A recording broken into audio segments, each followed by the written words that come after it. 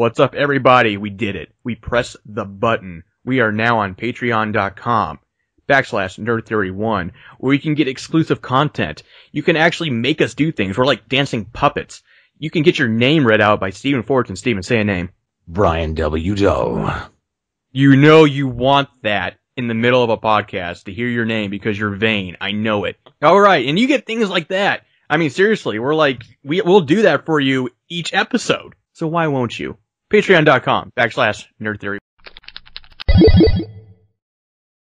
It has to support the HUD, the visual HUD that the player is looking at. So very much it's kind of works like wallpaper. There's a lot of things you'll look at, but actually once you're playing the game, you'll focus on the things that are giving you information. This time around, we've really made it much more state-of-the-art. It's more spacious, we've got more screens, more detail on the screen. In gameplay terms. The two main weapons that we offer to the player are essentially the same, although the machine gun is more sophisticated now in that it's using actual ballistics for its missiles, whereas previously it was just using line of sight. You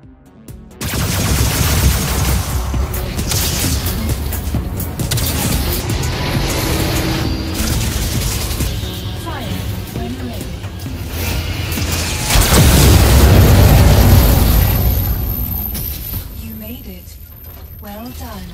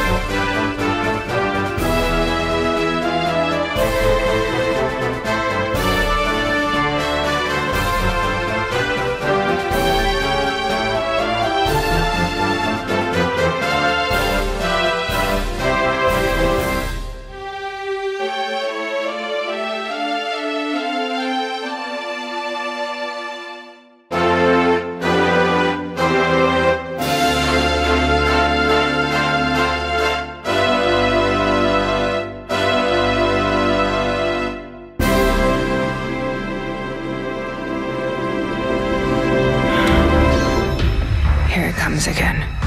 Death. Cold. Inevitable. My canopy explodes. And my body freezes. But I remember everything. Every victory. Every escape.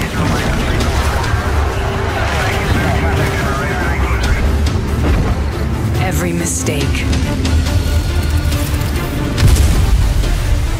And I learn.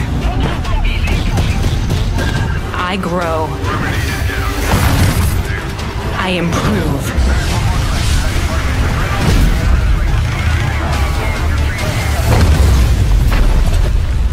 You haven't killed me.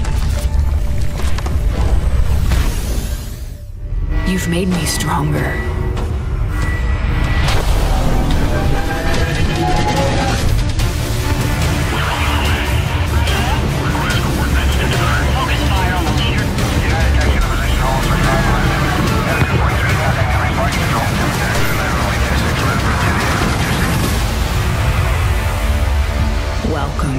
next life.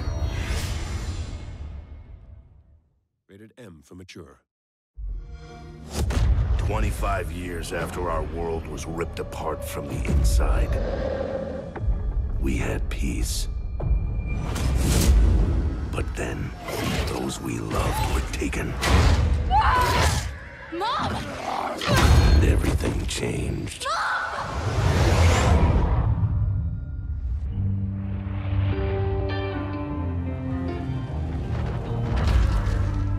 A storm is coming, and my son is walking right into it.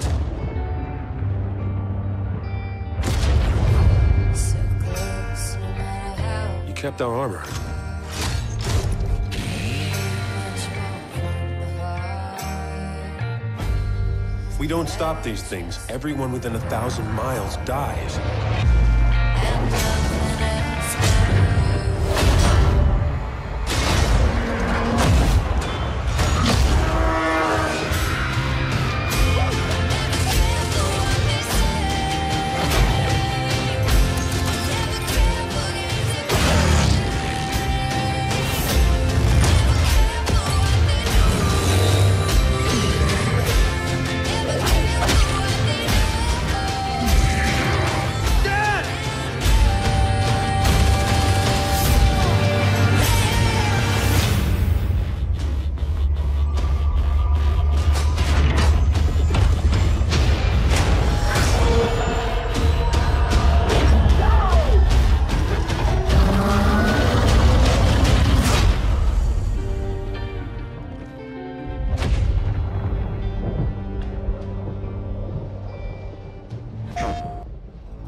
The gravity ocean exists. Everything is a speculation, as everything is an hypothesis. Not feelings.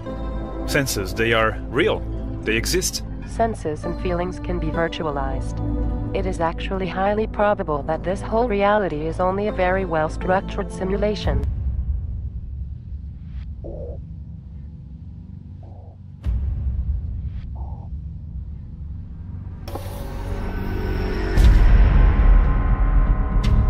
What's the situation? I'm surrounded by fire. Is there any place where you can hide? I'm surrounded by fire. I don't know where to go. It's everywhere.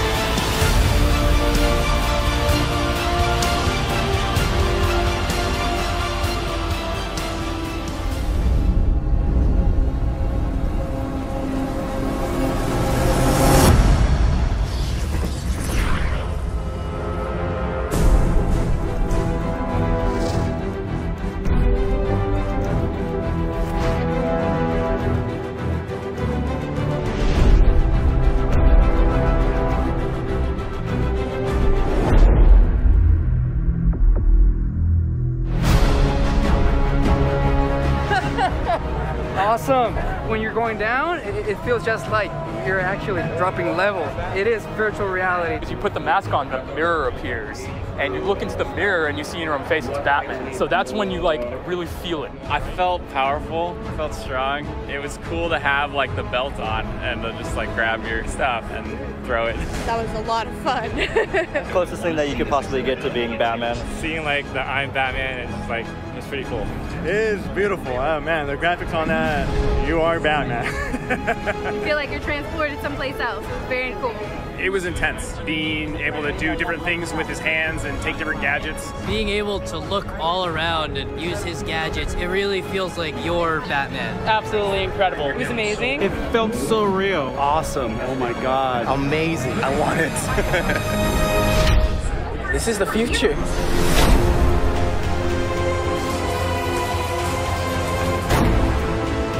Be the Batman. Be the Batman. Be the Batman.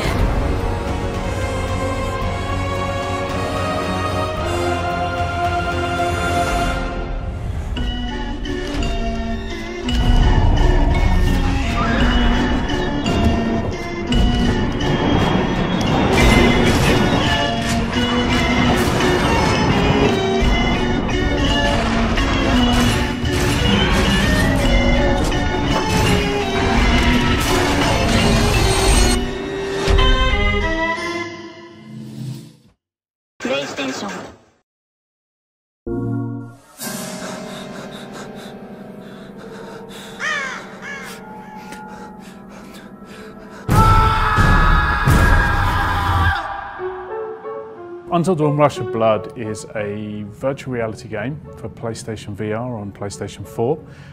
It's a roller coaster ride, a shooter experience, and all the descent into madness of one of our characters from Until Dawn. So taking some key scenarios and things that we'd know from Until Dawn and approaching them in a very, very different way. In Until Dawn, one of the key things was the branching storyline. You know, the choices you made had impact. So this is Until Dawn Rush of Blood. It's a very different style of game, but it wouldn't be a game in the Until Dawn world if we didn't have choices and the impact. So I'm not going to give anything away about how we're implementing it, but rest assured there are going to be decisions and choices you make while you're playing Rush of Blood that will impact the rest of the game and impact how you play. So we felt VR was a great fit for horror because the immersion level of VR, you know, it's incredibly different when you put that headset on and you're there in the world, and we have the aspect of you having your arms in front of you and you can look down and see yourself. We've been working with Sony on PlayStation VR since early 2013, experimenting with VR. We built a demo for one of the very early demonstrations called Jurassic Encounter. As we were developing Until Dawn and developing the VR experiences simultaneously, we worked out what sort of experiences worked really, really well in VR. And then as we were working that out, it became really obvious that the world and the characters and the environments we were creating for Until Dawn would be a really great fit for putting in a completely different way and delivering as a VR game experience. For the players.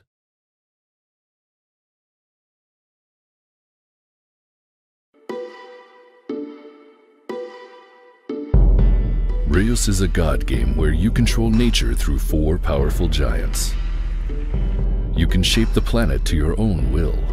Mankind will settle, and it's your responsibility to take care of them. By placing plants, animals, and minerals in just the right spots, you can let your people thrive. You can support them in their growth by helping them build their projects. You can maximize their output of food, wealth, and technology through a system of upgrades and synergies. But when mankind gets too much, their greed might get the upper hand. They'll start waging war against each other and against your giants.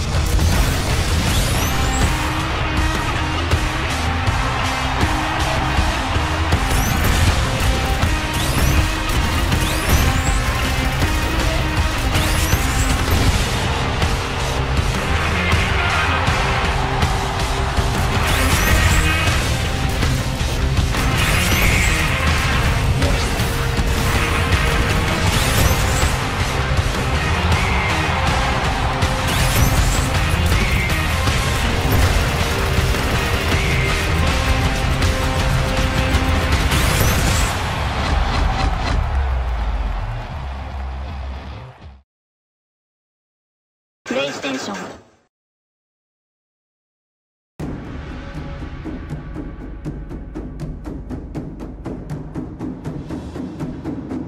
Night for fires. The valley must be alerted. Incredible. And let the other settlements know what's coming. I'll do what I can. You two. I need eyes out across the valley. Greetings. Head to the cliffs and take watch. I need more wood for the fire. They needed most of the lumber to repair the guard towers. We'll have to make do with what we have.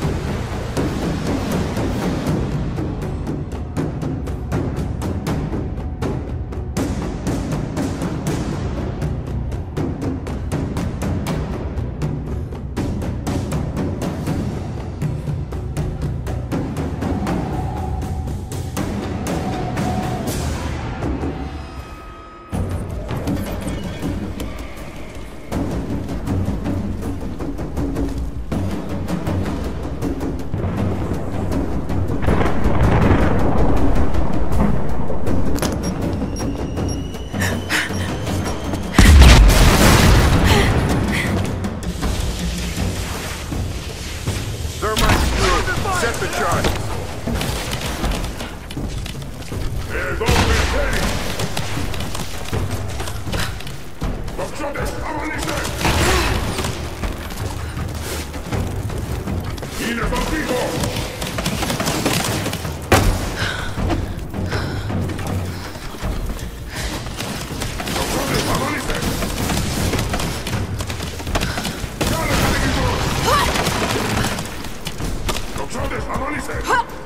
Oh, no, no!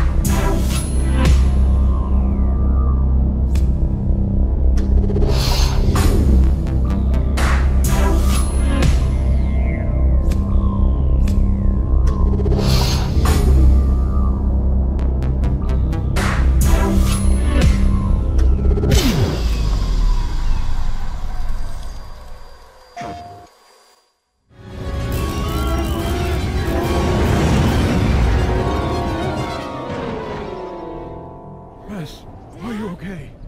What is that? Stay here, Bess. Go, run! Go! I'll find you.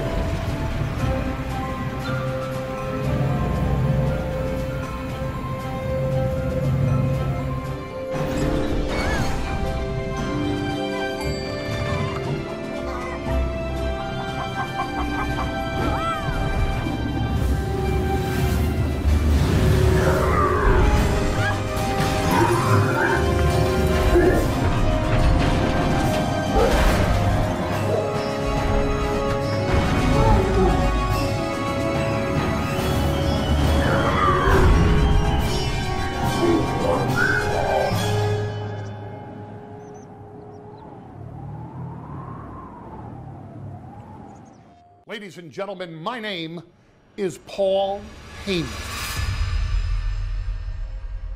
My client and I understand you want to be a WWE superstar. You want to be a WWE champion. Your first stop on your way to superstardom is the Performance Center at NXT. Guys like Finn, Kevin, and Sammy, they ran the same ropes you're running. They did the same training that you are all about to do. Or you can upset WWE management and bypass NXT. I have advocated for some that have upset WWE management in the past. Just like Stone Cold Steve Austin, just like The Undertaker, just like Brock Lesnar. It all depends on how ambitious you are, that you may be considered a future Paul Heyman guy. Now, if you're ignorant enough to think this is going to be easy, wrong answer. You're not the only one around here that has big dreams.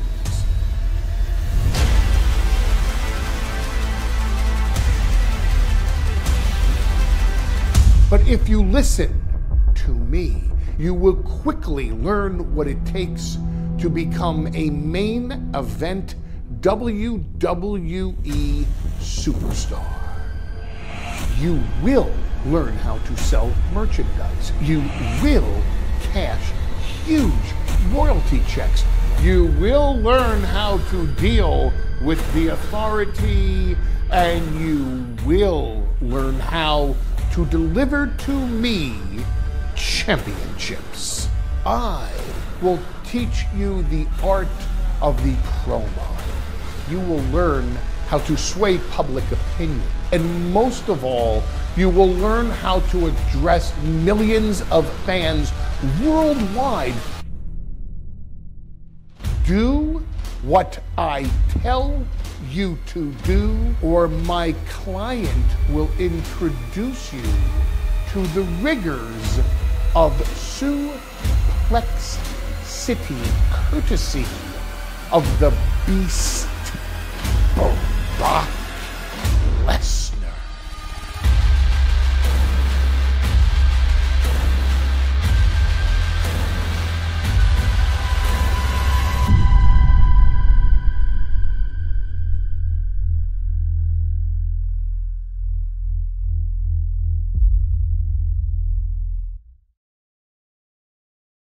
PlayStation